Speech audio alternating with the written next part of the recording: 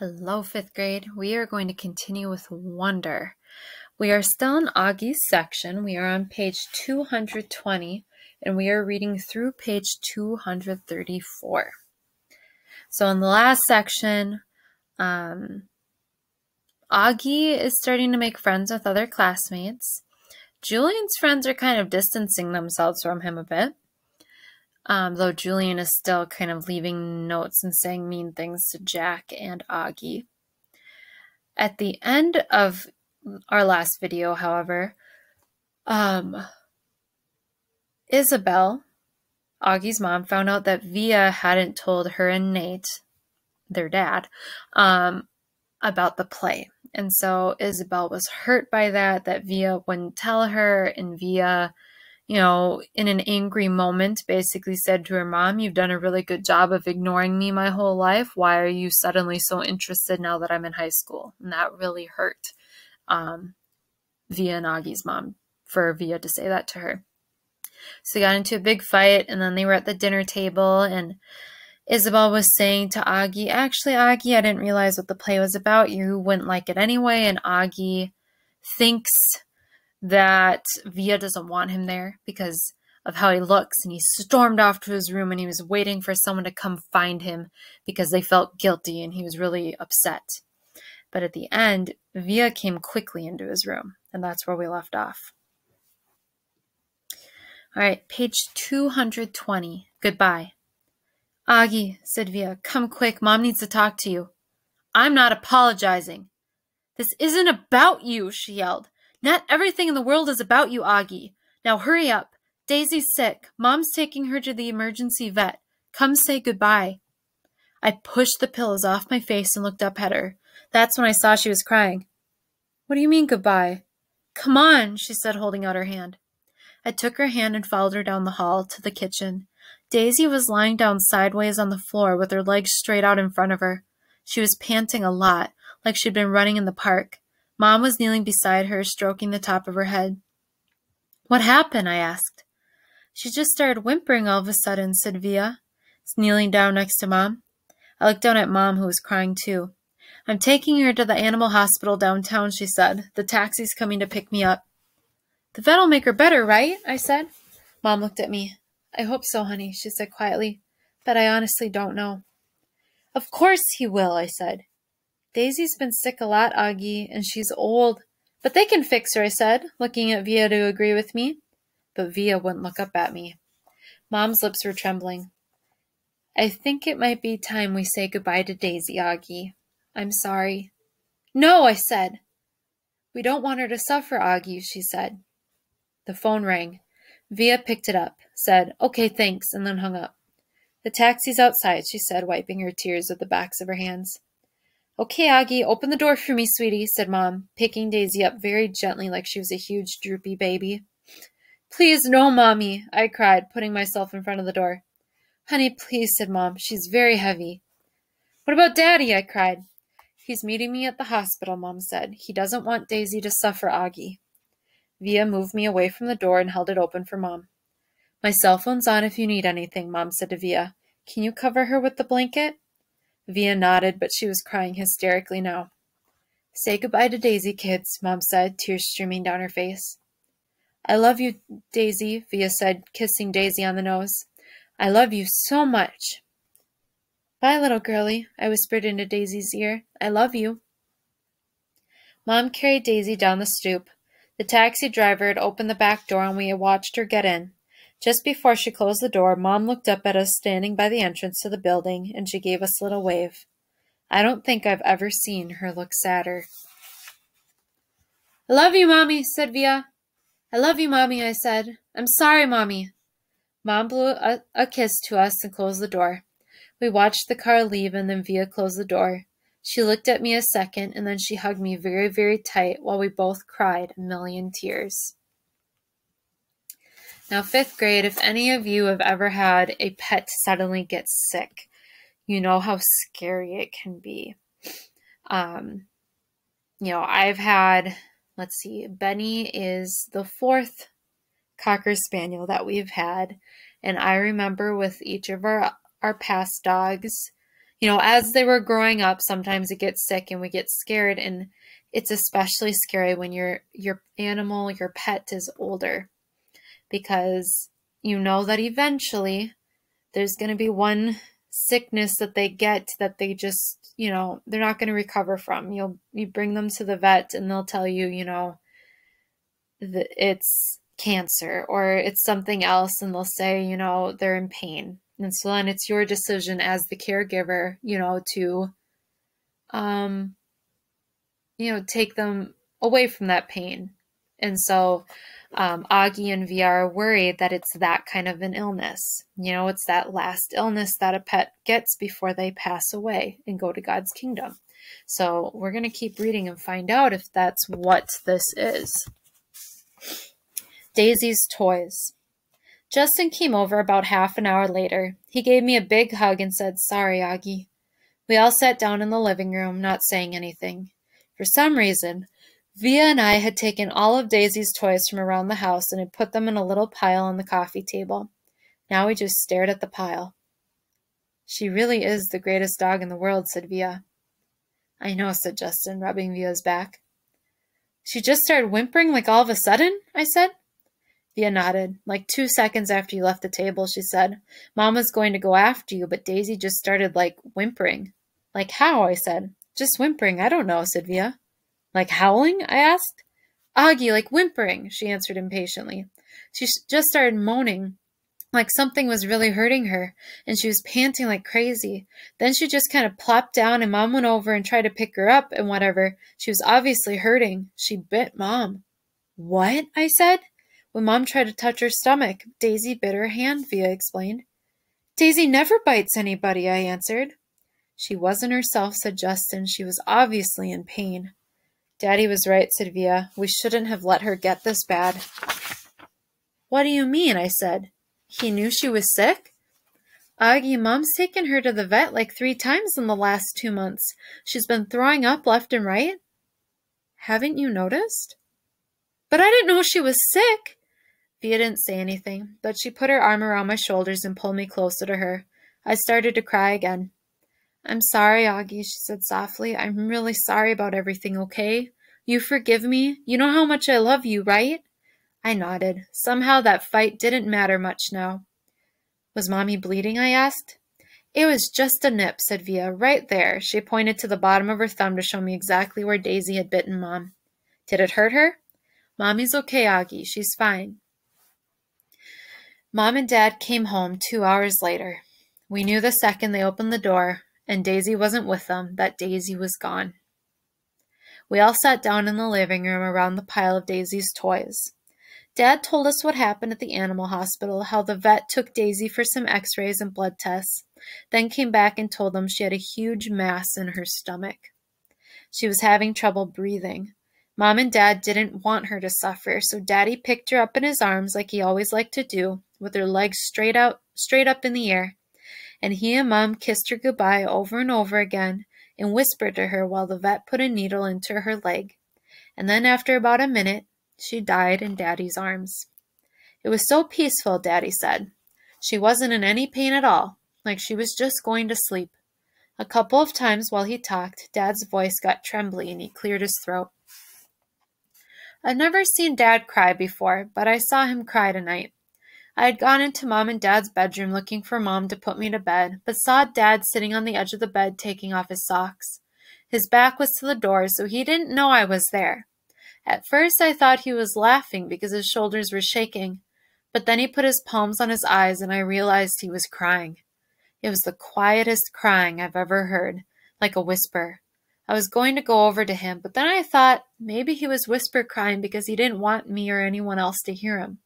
So I walked out and went to Via's room, and I saw Mom lying next to Via on the bed, and Mom was whispering to Via, who was crying. So I went to my bed and put on my pajamas without anyone telling me to, and put the nightlight on and turned the light off and crawled into the little mountain of stuffed animals I had left on my bed earlier. It felt like that all had happened a million years ago. I took my hearing aids off and put them on the night table and pulled the covers up to my ears and imagined Daisy snuggling with me, her big wet tongue licking my face all over like it was her favorite face in the world. And that's how I fell asleep. Well, 5th grade, unfortunately, Daisy passed away. It's hard losing a pet, losing an animal. And those of you who've had a pet, those of you who've had a pet that has passed away, you know that. And so I feel like sometimes that first night, it's almost surreal. I've remembered with, like I said, my past dogs, the first night you're so sad but you wake up and for a couple moments in the morning, you don't realize, you think everything's okay. And then suddenly it hits you again that you're going to walk out of your bedroom door and that little face that's usually there isn't going to be there for you that day. But then, and that can fill you with a lot of pain and a lot of sadness, but then you think about the fact that, your friend, your buddy, your pal, your pet was in pain. They were suffering, and you didn't completely know that. And so then you think about the fact that they've passed on into God's kingdom. And now they have, if it's a dog, they have fields upon fields of green grass to run through. They have as many treats as they want. They have other dogs to play with. If you've had any other family members that have passed away, they're up there taking care of your pet. And it's a really comforting thought to think that they are in such a beautiful place, doing everything that dogs should be able to do all day, every day. And you know that you get to see them again. So I hope that Augie and Via can keep that in mind. Heaven. I woke up later on and it was still dark. I got out of bed and walked into Mom and Dad's bedroom. Mommy, I whispered. It was completely dark, so I couldn't see her open her eyes. Mommy? You okay, honey? She said groggily. Can I sleep with you? Mom scooted over toward Daddy's side of the bed, and I snuggled up next to her. She kissed my hair. Is your hand okay? I said. Via told me Daisy bit you. It was only a nip, she whispered in my ear. Mommy, I started crying. I'm sorry about what I said. Shh, there's nothing to be sorry about, she said. So quietly I could barely hear her. She was rubbing the side of her face against my face. Is Via ashamed of me? I said. No, honey, no. You know she's not. She's just adjusting to a new school. It's not easy. I know. I know you know. I'm sorry I called you a liar. Go to sleep, sweet boy. I love you so much. I love you so much too, Mommy. Good night, honey, she said very softly. Mommy, is Daisy with Grands now? I think so. Are they in heaven? Yes. Do people look the same when they get to heaven? I don't know. I don't think so. Then how do people recognize each other? I don't know, sweetie. She sounded tired. They just feel it. You don't need your eyes to love, right? You just feel it inside of you. That's how it is in heaven. It's just love, and no one forgets who they love. She kissed me again. Now go to sleep, honey. It's late, and I'm so tired. But I couldn't go to sleep. Even after I knew she had fallen asleep, I could hear Daddy sleeping too, and I imagined I could hear Via sleeping down the hallway in her room.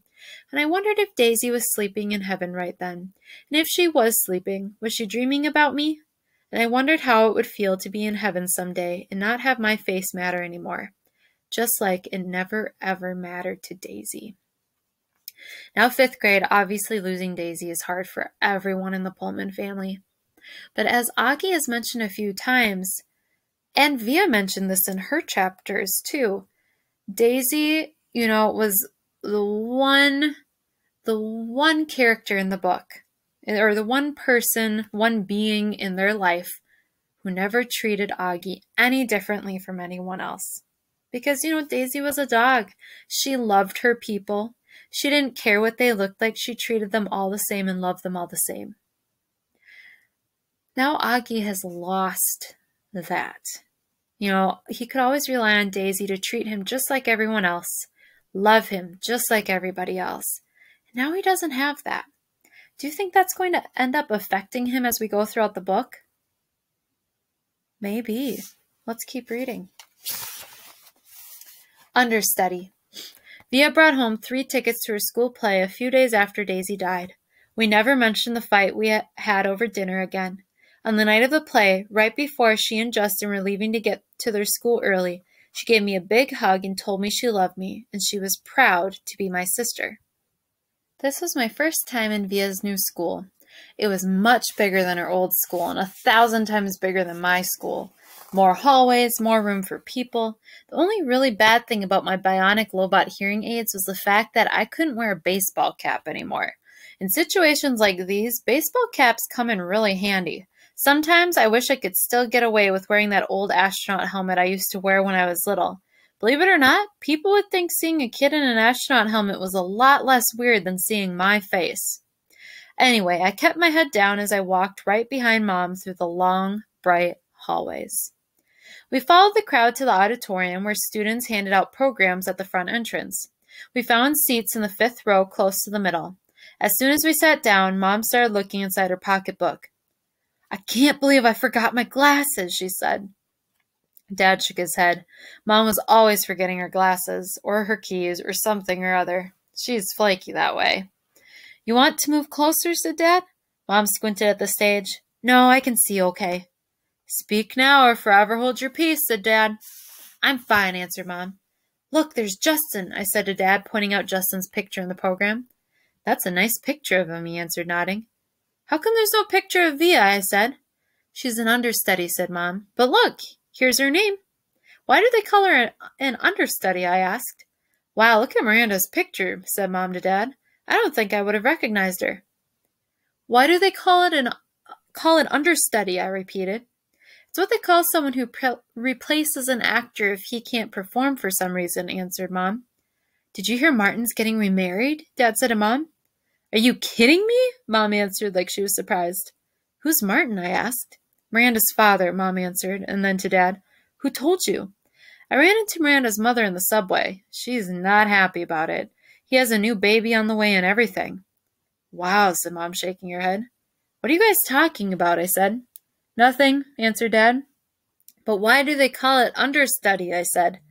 "I don't know, Augie Doggy," Dad answered.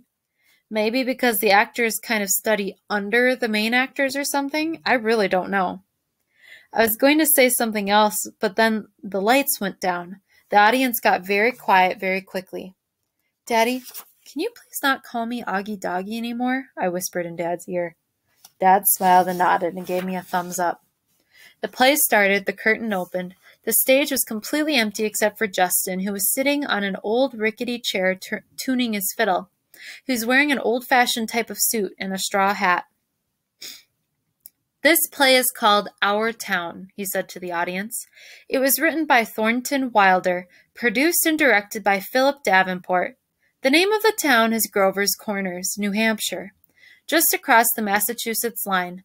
Latitude 42 degrees 40 minutes, longitude 70 degrees 37 minutes. The first act shows a day in our town. The day is May 7th, 1901. The time is just before dawn." I knew right then and there that I was going to like the play. It wasn't like other school plays I'd been to, like The Wizard of Oz or Cloudy with a Chance of Meatballs. No, this was grown-up seeming, and I felt smart sitting there watching it. A little later in the play, a character named Mrs. Webb calls out for her daughter Emily. I knew from the program that that was the part Miranda was playing, so I leaned forward to get a better look at her. "That's Miranda," Mom whispered to me, squinting at the stage when Emily walked out. "She looks so different." "It's not Miranda," I whispered. "It's Via." "Oh my God," said Mom, lurching forward in her seat. "Shh," said Dad. "It's Via," Mom whispered to him. "I know," whispered Dad, smiling. "Shh." The ending. The play was so amazing. I don't want to give away the ending, but it's the kind of ending that makes people in the audience teary. Mom totally lost it when Via, as Emily, said, "Goodbye, goodbye, world. Goodbye, Grover's Corners, Mama and Papa. Goodbye to clocks ticking and Mama's sunflowers, and food and coffee, and new iron dresses and hot baths, and sleeping and waking up. Oh, Earth, you're too wonderful for anybody to realize you. Via was actually crying while she was saying this, like real tears. I could see them rolling down her cheeks. It was totally awesome. After the curtain closed, everyone in the audience started clapping. Then the actors came out one by one. Via and Justin were the last ones out, and when they appeared, the whole audience rose to their feet. Bravo! I heard Dad yelling through his hands. Why is everyone getting up? I said. It's a standing ovation, said Mom, getting up. So I got up and clapped and clapped. I clapped until my hands hurt. For a second, I imagined how cool it would be to be Via and Justin right then, having all these people standing up and cheering for them. I think there should be a rule that everyone in the world should get a standing ovation at least once in their lives. Finally, after I don't know how many minutes, the line of actors on stage stepped back and the curtain closed in front of them. The clapping stopped and the lights went up and the audience started getting up to leave. Me and Mom and Dad made our way to the backstage. Crowds of people were congratulating the performers, surrounding them, patting them on the back. We saw Via and Justin at the center of the crowd, smiling at everyone, laughing and talking. Via! Shouted Dad, waving as he made his way through the crowd. When he got close enough, he hugged her and lifted her off the floor a little. You were amazing, sweetheart! Oh my God, Via! Mom was screaming with excitement. Oh my God, oh my God! She was hugging Via so hard I thought Via would suffocate, but Via was laughing. You were brilliant, said Dad. Brilliant, said Mom, kind of nodding and shaking her head at the same time.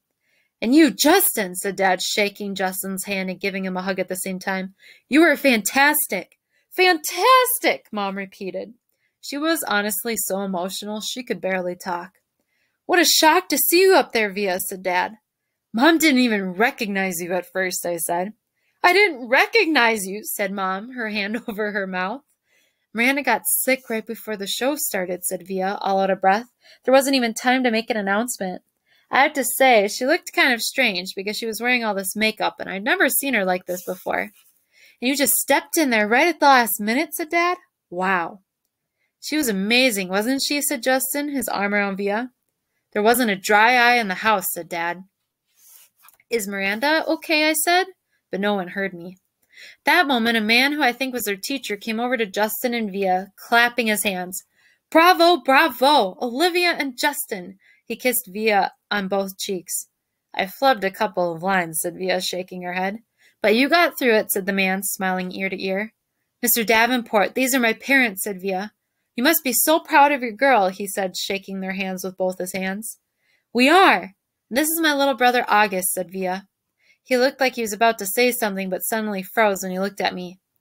Mr. D, said Justin, pulling him by the arm, come meet my mom. Via was about to say something to me, but then someone else came over and started talking to her. Before I knew it, I was kind of alone in the crowd. I mean, I knew where Mom and Dad were, but there were so many people around us, and people kept bumping into me, spinning me around a bit, giving me that 1-2 look, which made me feel kind of bad. I don't know if it was because I was feeling hot or something, but I kind of started getting dizzy. People's faces were blurring in my head, and their voices were so loud it was almost hurting my ears. I tried to turn the volume down on my low-bot ears, but I got confused and turned them louder at first, which kind of shocked me. And then I looked up, and I didn't see Mom or Dad or Via anywhere. Via? I yelled out. I started pushing through the crowd to find Mom. Mommy? I really couldn't see anything but people's stomachs and ties all around me. Mommy! Suddenly, someone picked me up from behind. Look who's here, said a familiar voice, hugging me tight. I thought it was Via at first, but when I turned around, I was completely surprised. Hey, Major Tom, she said. Miranda, I answered, and I gave her the tightest hug I could give. And we're going to stop there, 5th grade. Now, as you can see, the next part 7, is from Miranda's perspective. Do you think we're going to get some answers about why Miranda's been acting so differently towards Via this year? Yeah, we probably are. And like what's been happening quite a few times in this book, do you think we will be able to kind of put ourselves in Miranda's shoes, empathize with her, and maybe understand a little bit why she's acting so differently? Probably.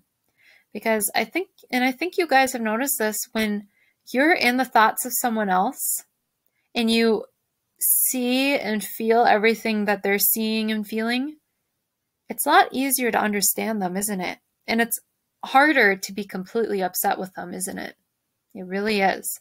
And that's what we call empathizing, being able to put yourself in someone else's shoes and maybe not agree with what they're doing, but you can understand why they're doing it. Nice job today, 5th grade.